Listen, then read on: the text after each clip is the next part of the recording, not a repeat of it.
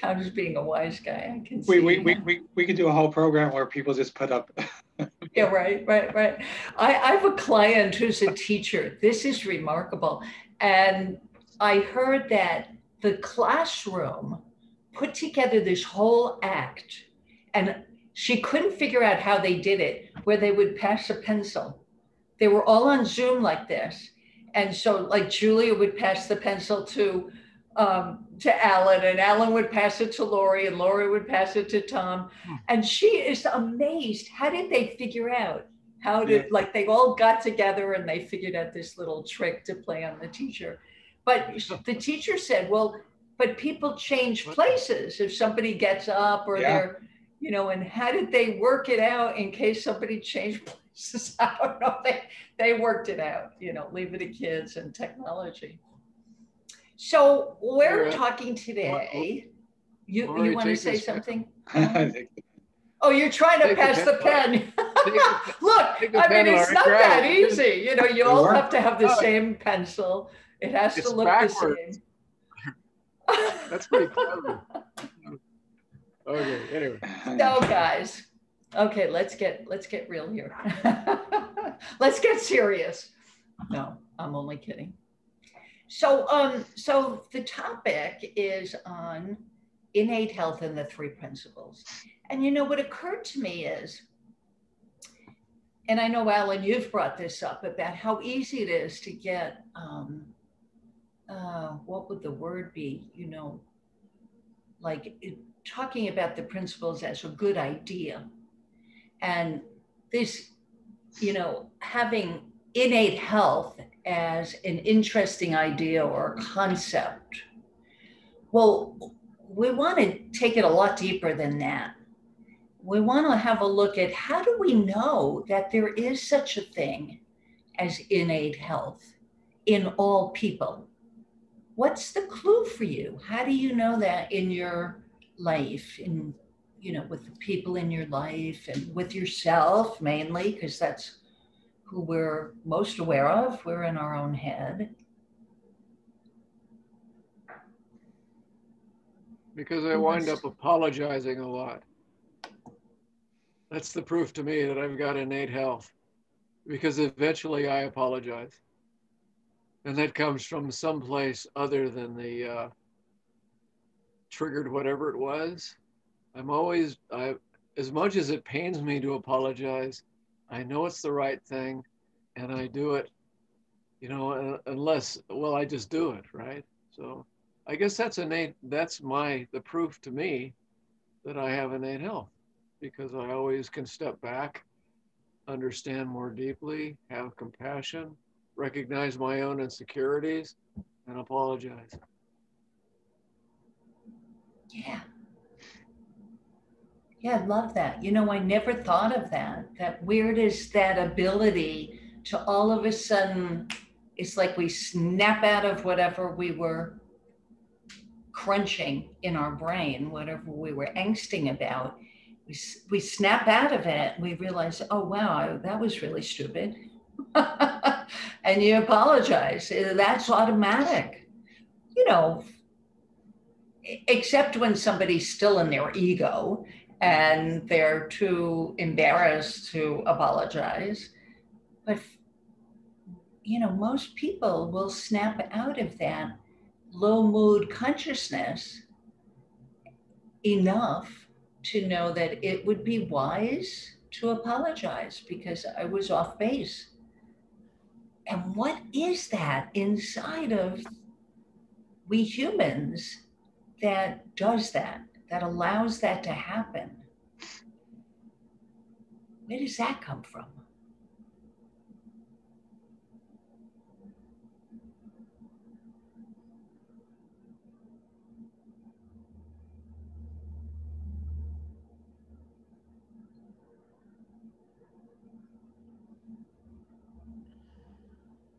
Quiet is good, quiet reflection. There's nothing wrong with that.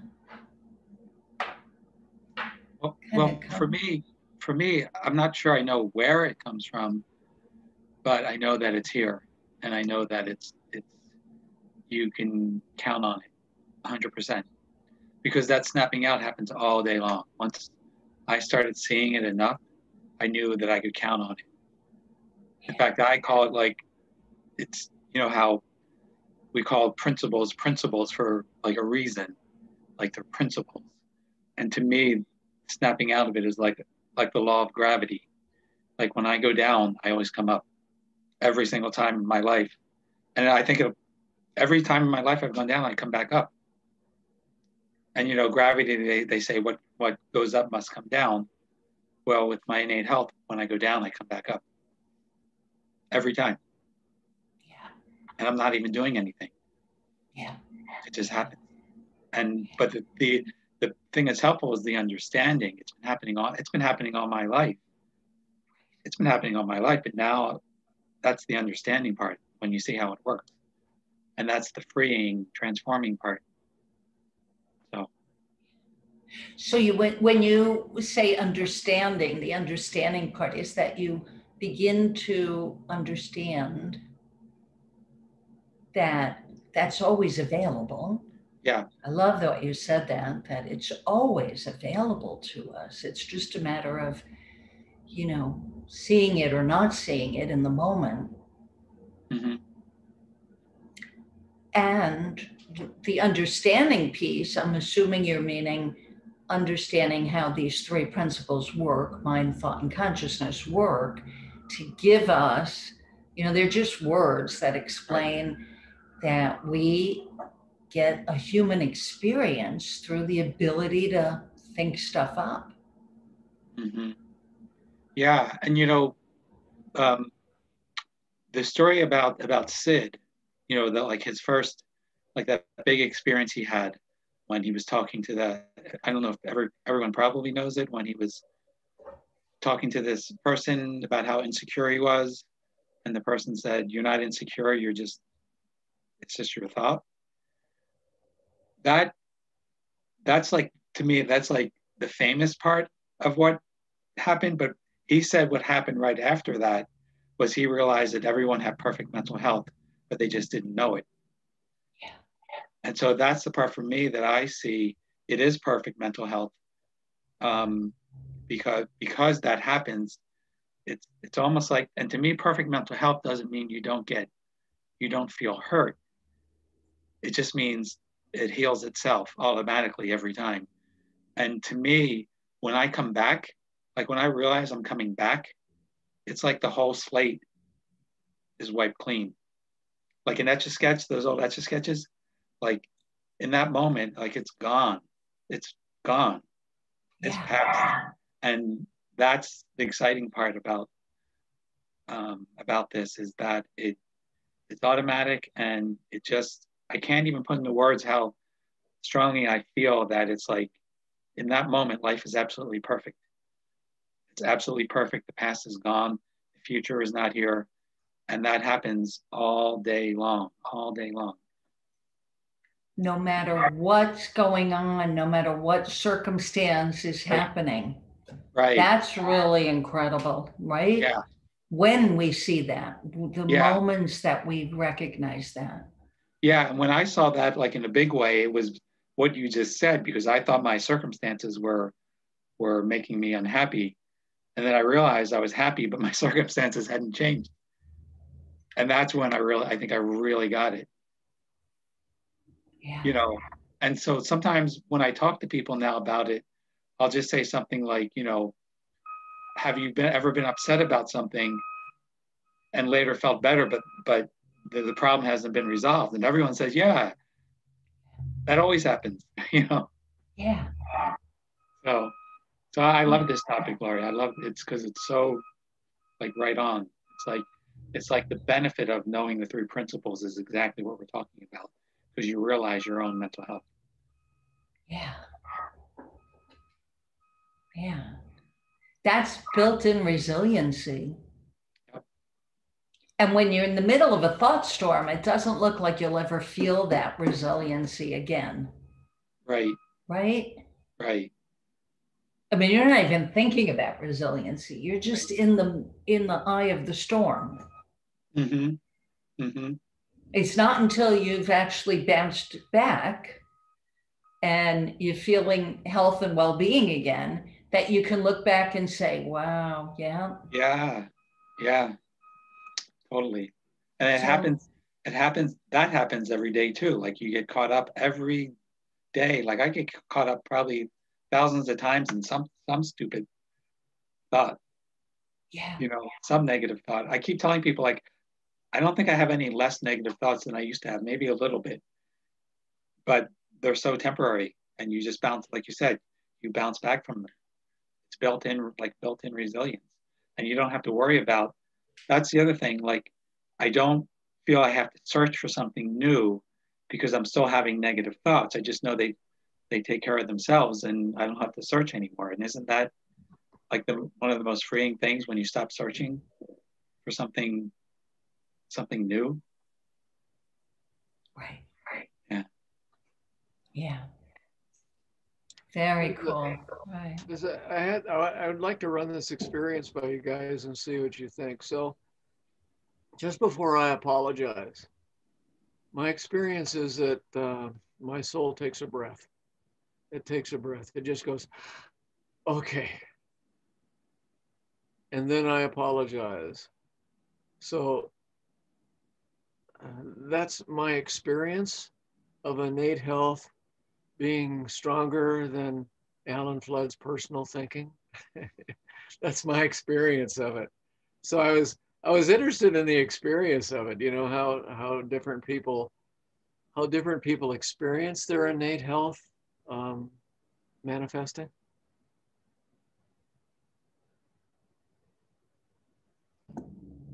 Yeah. So, how about the rest of you? What's your experience like?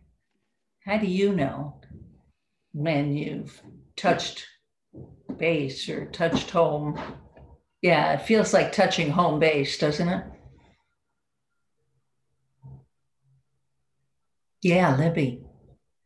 So after you asked that question, I was thinking about it and I was like, well, what does that even mean? Like, what is she even asking? Because I'm kind of trying to learn more about the three P's. And so I like Googled what does innate health mean? And then I Googled what does innate health mean and the three P's. And, I was like all day long, I was like kind of watching a couple of videos and stuff. And, to me, it just kind of told me or taught me when I was like reading stuff and watching a couple of videos today that, we all just have this perfect innate health and it's all the stuff, all the circumstances and, all of our thinking of all these things that are occurring that are throwing this off. And, we all have this, like Tom had just said, we all have this perfect mental health and it's just everything else that's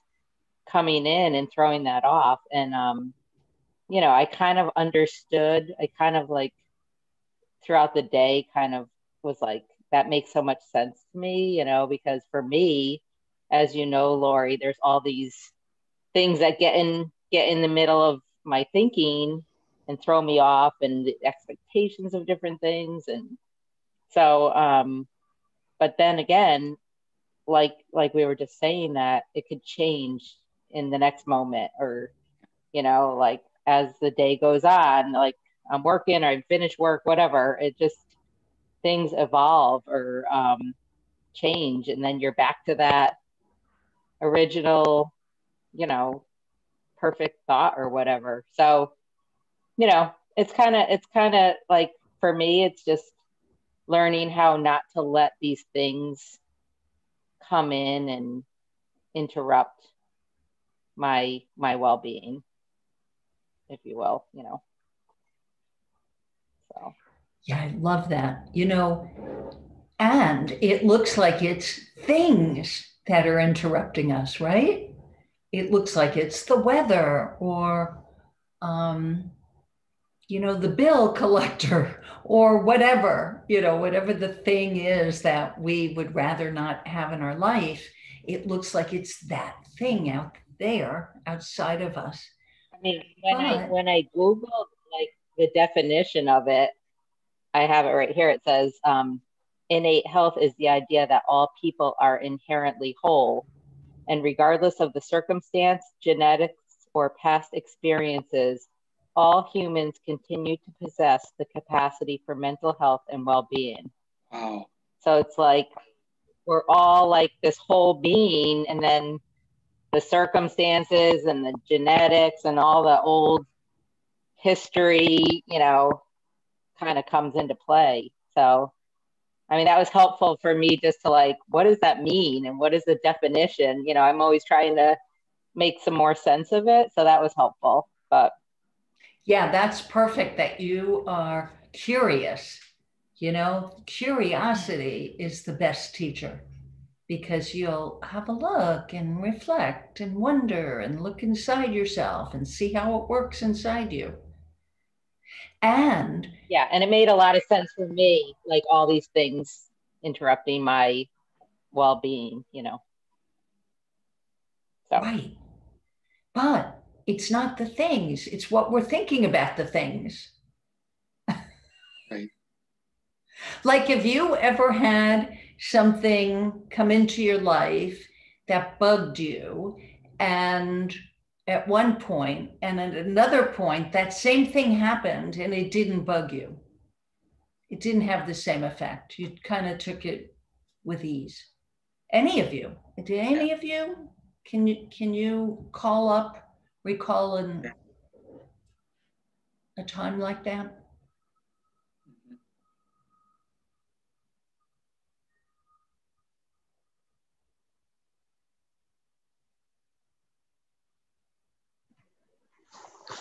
I could. Say more. It happens every, over the years of working with various staff, my staff, you have all different abilities. So you have people that, work differently, or, supervise certain levels of people, and they don't listen to you, or they don't, they're too busy telling you about their problems at work versus what needs to get done. So you have all different levels of employees and different skill sets. So you have to know each person's strength. So, you deal with people that some people don't want to work with. So I think I've adapted to each individual employees of mine, personalities and skill set. So, that's come a long way, right? So when you deal with someone, you have to deal with them this way. And, they may do things or say things that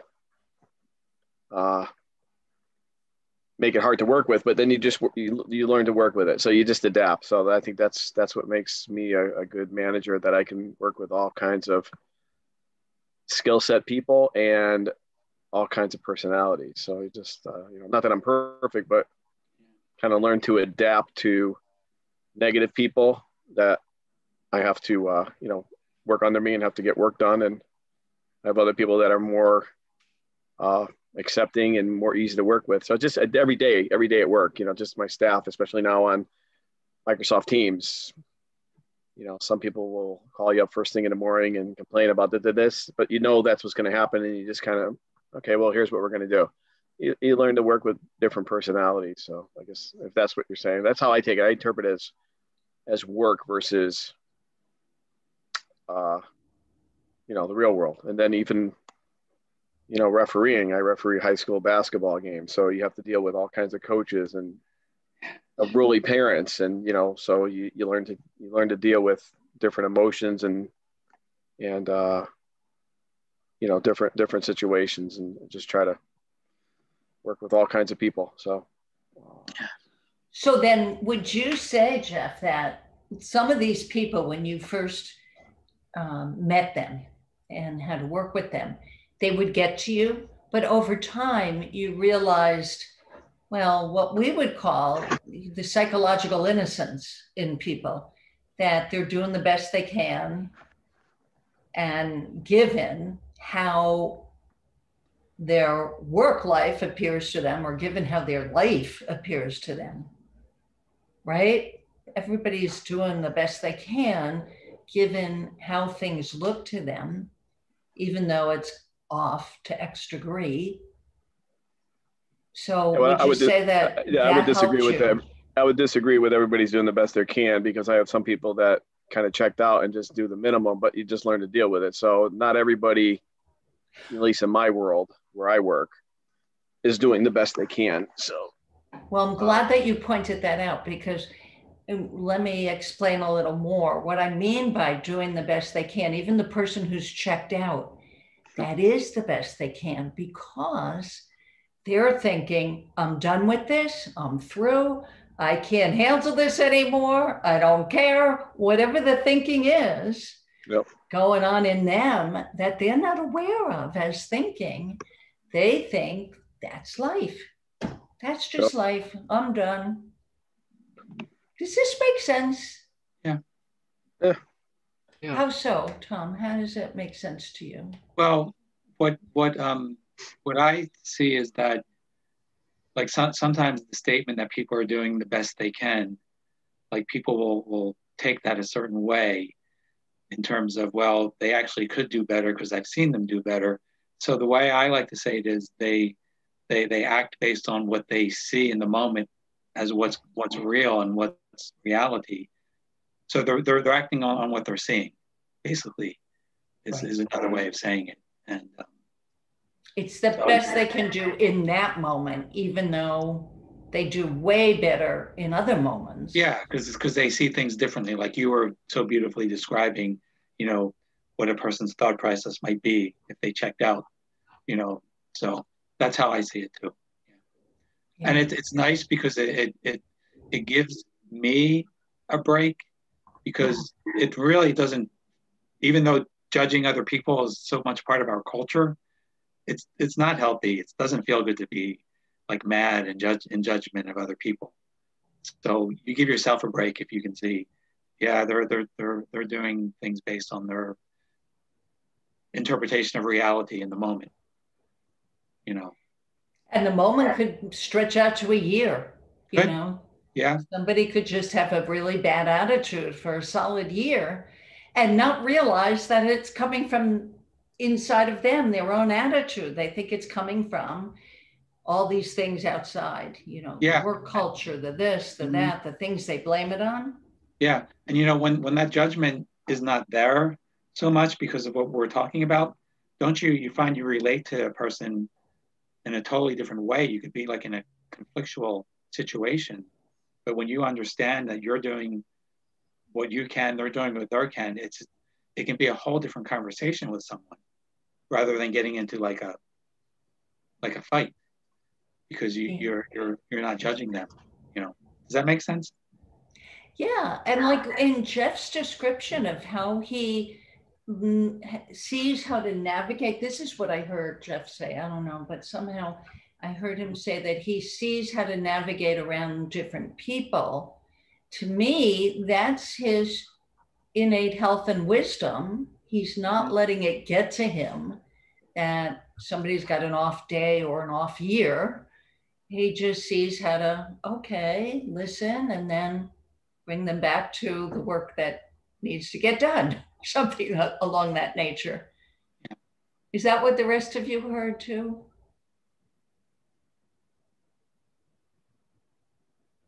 Yeah, my interactions are all work related these days, because you're not out meeting, new people. Like I can count on maybe one hand over the last year, new people, including you, Lori, obviously, through meetings that I've met. So it's not like I'm in the environment to meet new people these days. There's not, it's just like, I don't go anywhere. I work from home and I do certain things. So, you meet some people, but you're not meeting, nor am I trying to too. That's another thing. So it's like the group of people I associate with are work, family, and church kind of, so that's kind of my world these days. It's not out there socially meeting new people actively, daily, weekly. So.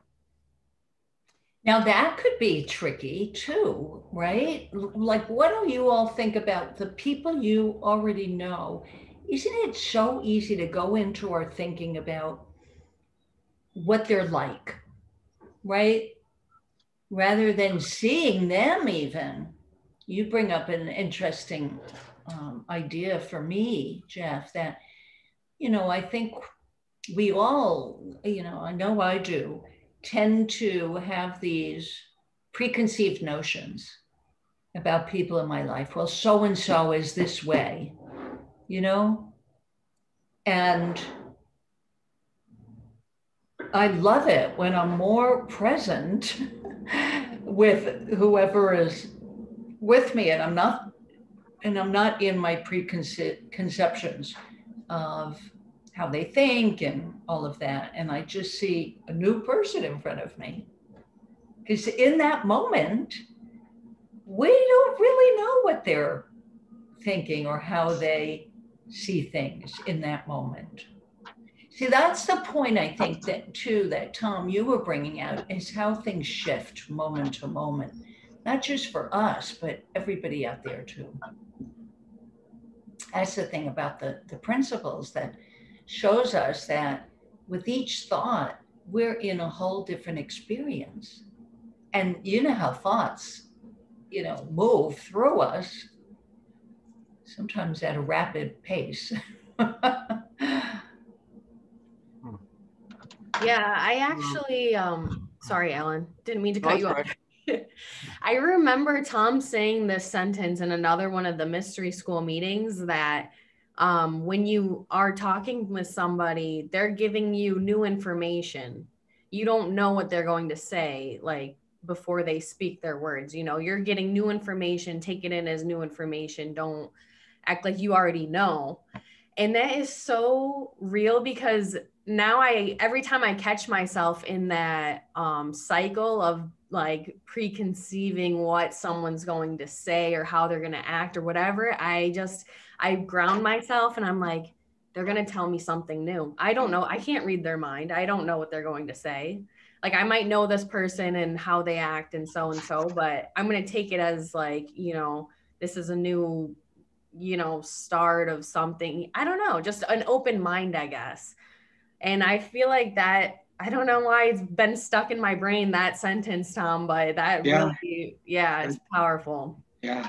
Thank you. Cool. How cool. Yeah. See, that's the value of these groups, right? We never know when somebody's going to say something, and we get a really cool insight about it. I don't even remember you saying that, Tom, to tell you the truth. I remember now, it was the one that we did about listening. That was it. Yeah. Oh, cool. Listening to people. That was That's good. That's cool. Yeah, I love that. What, Alan? So I've had a lot of business experience, worked with a lot of people at different levels. And one of the things I've seen is that you can change behavior in the short term by power over, talking, thinking. You can make people change in the short term. But if you want people to change in the long term, you have to trust your own wisdom, the truth of that wisdom. There is such a thing. It is real. It will manifest through your personal thinking when you let it, and then act on it. But I 100% agree that sometimes, especially in business, it's hard not to want change immediately. It's hard to not want people to change. And I don't believe you can make people change in any way that's going to be lasting or will help you in the long run or help your business in the long run. You can draw change out of people. You can talk with them and act with them and treat them in a way that this part of themselves comes to the surface, and then you're going to get the best performance you ever saw in your life. Anyway, that's been my experience in business and working with people. I work in the healthcare industry, and man, I see that all the time. There are built-in hierarchies, and people at the top of the hierarchy, it behooves them to be very careful about how how they work with their cohorts and their other employees, because there's this built-in sense that they have all this power. And in the long run, that won't make the organization as caring or as healthy as it can be. Anyway. Yeah, that's really cool. I'm glad you mentioned that, Alan. That's so true that, you know, there's a way to really, all we can do is be in our own best state of mind. That's the best we can do, I think, for the people we work with. That's what I think. You know, if anybody sees it differently, raise your hand. You know, if the leader is in a understanding state of mind, that's going to tend to draw out the best in the people you're working with. As far as I can tell, that's how it looks to me. And we're not responsible for what went on in that person's day before they got to work. We can't help that. So people have their little attitudes. The trick is not getting triggered by it, right? I mean, that happens even in friendships and relationships. Easy to get triggered by a person you're close with. And then you wind up bouncing back to innate health and apologizing. I don't know if I ever shared this metaphor in this group, but I love the metaphor that Roger Mills used about if you take a beach ball and you hold it below the surface in the ocean, and then you take your hands away, that beach ball bobs to the surface right away, really quick. That was how he described innate health. It's always there. It just gets buried under a lot of negative thinking. That's what it is. It's not, it doesn't get buried by circumstances. It gets buried by negative thinking about circumstances. Because the same circumstance can happen 2 days after somebody has a meltdown over a circumstance, and you know they have a bad reaction. 2 days later, the same circumstance is happening, and they're like, woo-hoo, you know, no problem. I wish I had an example of that. You know, how one circumstance can be so bothersome.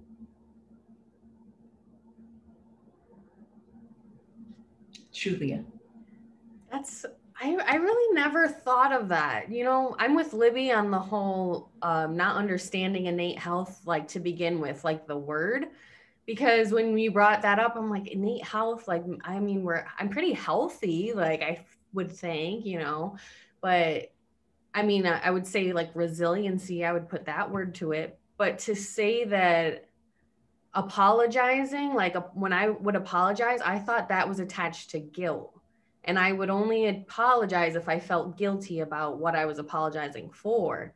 I would never think that that would be innate health, not in a million years. So like, that's really surprising to me. And actually, I have a confession to make. I have not listened to Sid speak at all, not read a book, nothing until 2 days ago. And now I'm like, what? Like, what?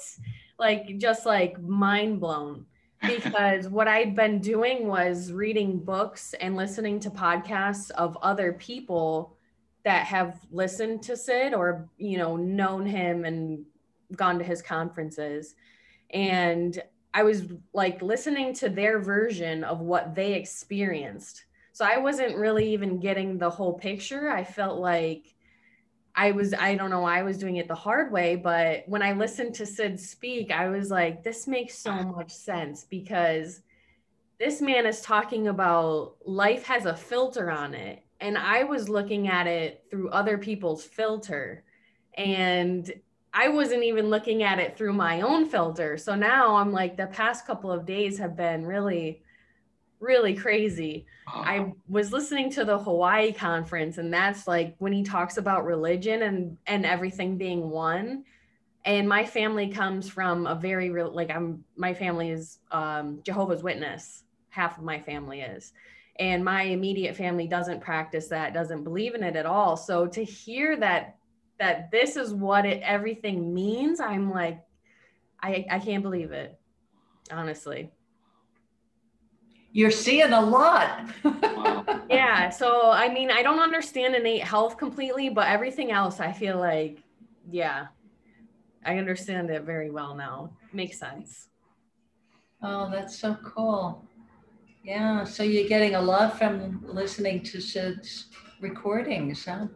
Yeah. Oh, yeah. Yeah. I can't even remember what, I've learned so far, but the little clips are only 20 minutes. And I mean, like after the clip, I'm like, I need to tell somebody about this. But it makes sense not to, because if someone had told me to listen to it, I wouldn't have listened to it. I did it all on my own in some weird sort of order. And I wouldn't change it. So,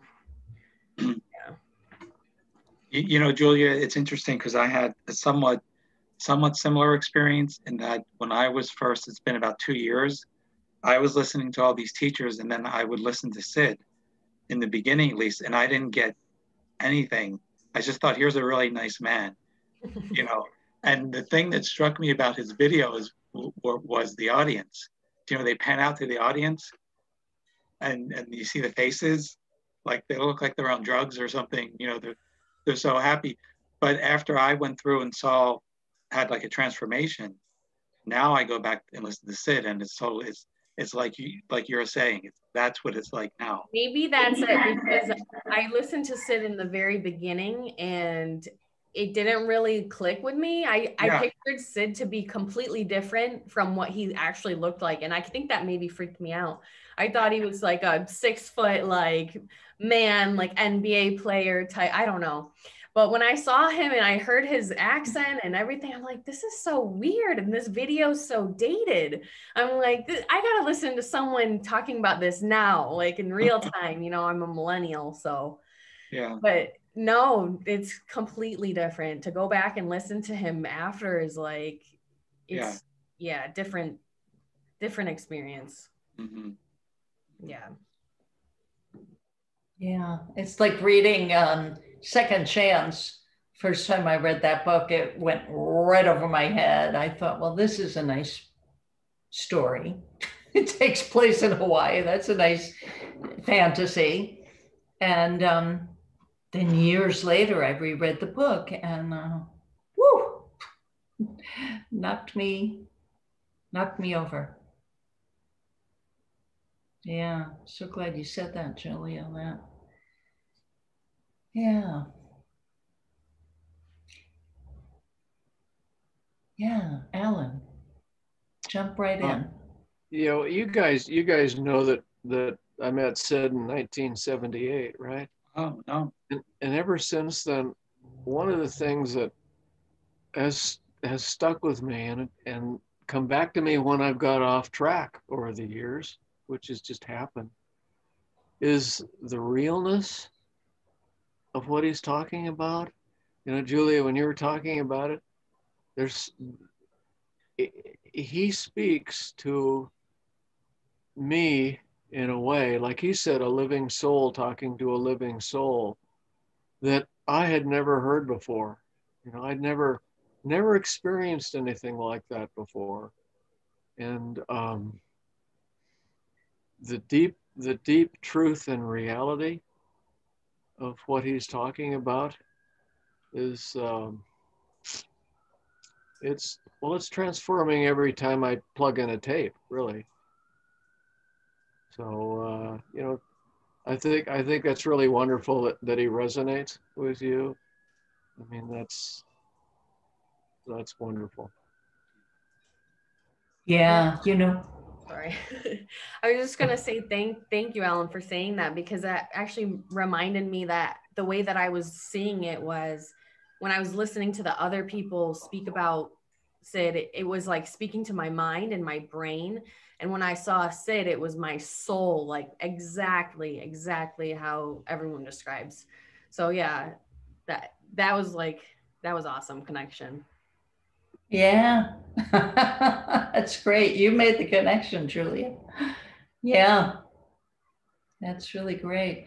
Yeah, it's so true, isn't it? Because Sid's the person who had the experience that uncovered how we experience life as humans through these three principles: mind, thought, and consciousness. And everybody else who learned from Sid, I mean, it's fun listening to them. I like going to the annual conferences, and there's one now, and I think it's happening the weekend after this weekend. I would say definitely go listen to what they have to say, and then come back to Sid, just like Julia discovered. Yeah. Because also when I, like read Elsie or Michael Neal or Dickon Bettinger or George Pransky, if I read something or listen to them, it kind of triggers what I have seen from Sid, if that makes sense. Yeah, I think it's nice having both. But you right here, meeting like this, we're that's what's so great, is that we're all students of the principles and listening to or reading what Sid found. Yeah.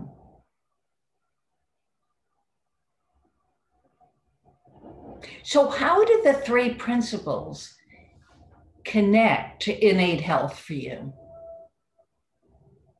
What is it about the three principles, mind, thought, and consciousness, that allows you to know that innate health, this healthy state of mind, is available at any moment?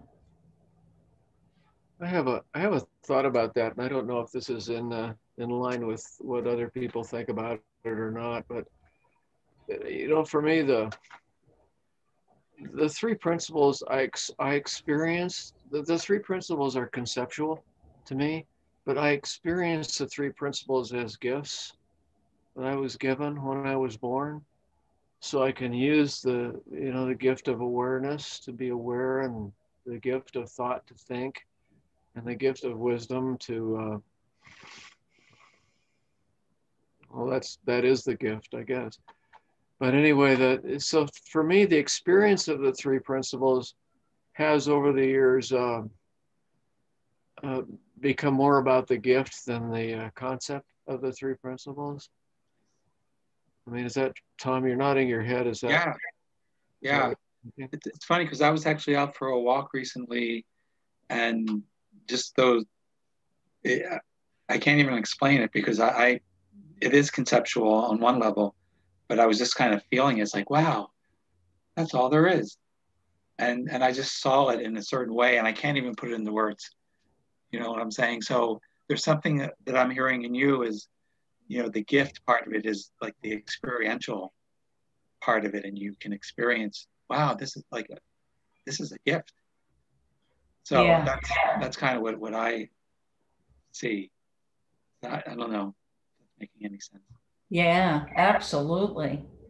That came to me too recently on a walk, where I like had this moment of, this is so cool, like that you can see color and shape and form, and without attaching meaning to it. You're just out in nature and drinking in beauty and so many different things to look at in nature. I was just blown away. Yeah. And So yeah, and that, what a gift. That I love looking at it that way, Alan. The way I had, and I guess this is also conceptual, but that, we have to do some sort of conceptual explanation to be able to talk to one another. But to me, and I love the idea of it, mind, thought, and consciousness being gifts at birth that allows us to experience a human life with all its ups and downs and ins and outs and challenges. I was viewing it as though they were a bridge between formless energy and the world of form. So mind, thought, and consciousness is like this invisible bridge where we're bringing formless energy into the world of forms through the gift of thought and consciousness. Because, if you had any one of them alone, it wouldn't give you the full human experience, although they are all one. But I do like the way Sid differentiated the words, that they all work together for one human experience. That's the way I see it. It's funny to try to explain this, isn't it? What you see internally and you try to explain it with words. Does that make sense? Or not really?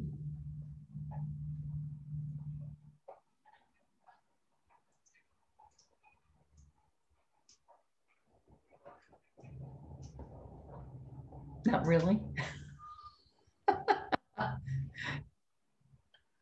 It's okay. You can tell me if it didn't make sense.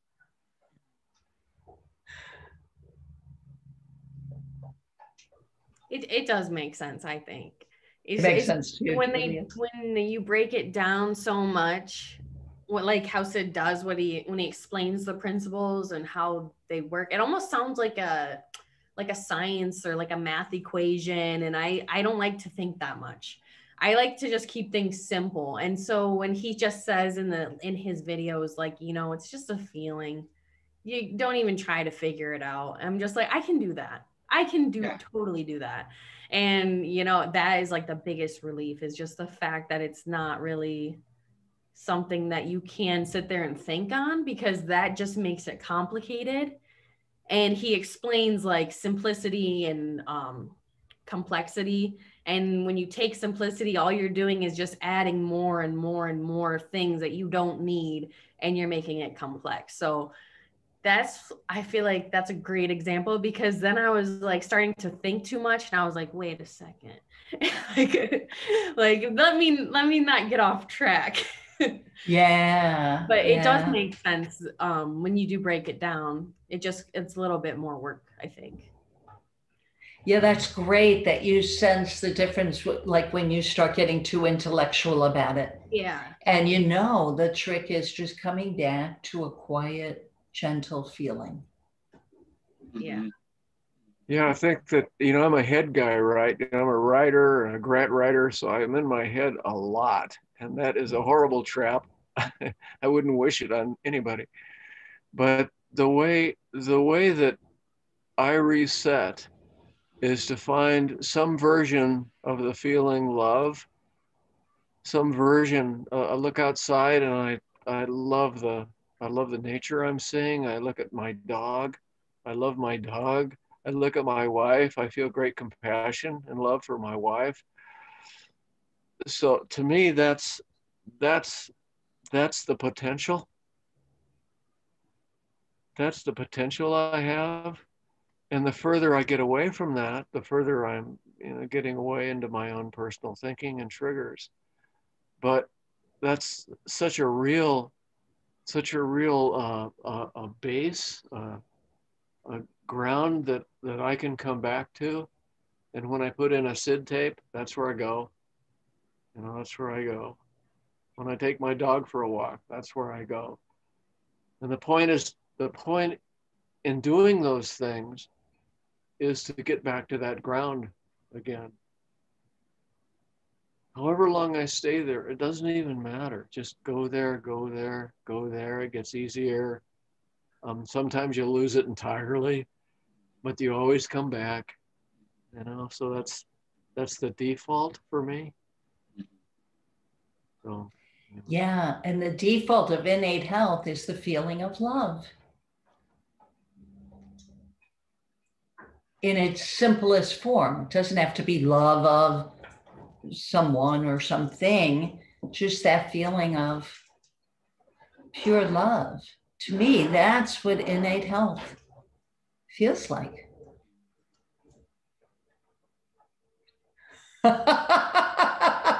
We're feeling it. I saw those hearts being flashed. We learned a new trick now. That's so funny. How do you guys get those hearts up there? That is so cool. Oh, you didn't hear us? That there's this little thing on the bottom right. It says reactions. Oh, it's my something gosh. new that I never saw before. There we go. Hey. This has been such a cool talk. I really like this. Yeah. You know, it felt deep to me. Did it feel deep to you guys? Yeah, I like going deep. Yeah, you know, Laurie, I really appreciate the way you run your groups. There's a really different quality. I mean, I love everyone who I learn from, but you just have a really nice quality about you really draw things out of people. And I think you ask people more than other teachers, like what they think. You know, and someone will ask a question and you won't answer it, but you'll ask the group to answer it. And I think that creates a really something that's really nice in these groups with you. And then I'm really feeling it now, like everyone's contribution. I just feel that more stronger. So. Yeah, thank you so much for saying that. Isn't that cool? That, you know, we're all responsible for that. You know, like Libby came with a great question yesterday. So, yeah. And I think this is what Alan referred to when you used to do these groups in Oregon. Is that how it felt back in the late 70s, early 80s? I found this tool. Yeah, it was like that, you know, just a sharing of what people see, what they don't see, what, you know, just very authentic and vulnerable. Yeah. Authentic and vulnerable. Yeah, sharing what we all see within ourselves, right? That's really cool. So, well, let's see what the theme is for next week. And maybe, you know, anybody can come up with a question that you want to ask the group. Ooh, the next one is separate realities. Differentiating between personality and soul. Separate realities and differentiating even the separate realities within us. Yeah, Alan, thumbs up. So if you come up with a really good question and you want to ask the group, post it in the Facebook group, okay? And Laurie, is this, I've been a little confused about some of the timing and everything, but is this day and this time going to go on for, is this it for a while? Because this is this seems to be a good time for people. This is a great time for me. The Wednesday one, maybe not so much, but this one is really a good time usually. Cool. Yeah. Good. We adjust, you know, with new people coming in. Somebody's from, you know, I'm trying to fit around somebody who wants to be here from Australia. So that's another time zone. We just keep, but this seems to be a really popular time. Most people said yay to this time, even though all those people didn't make it today, but they might next week. Yeah. So any last words before we call it a day? Yeah. Thanks for showing up, everybody. Thanks, everybody. Thank you. Yeah. Good to see everybody. Yeah. Take care. Yeah. Nice meeting everybody. Yeah. Thanks for coming. Bye. Yeah. Bye, everybody.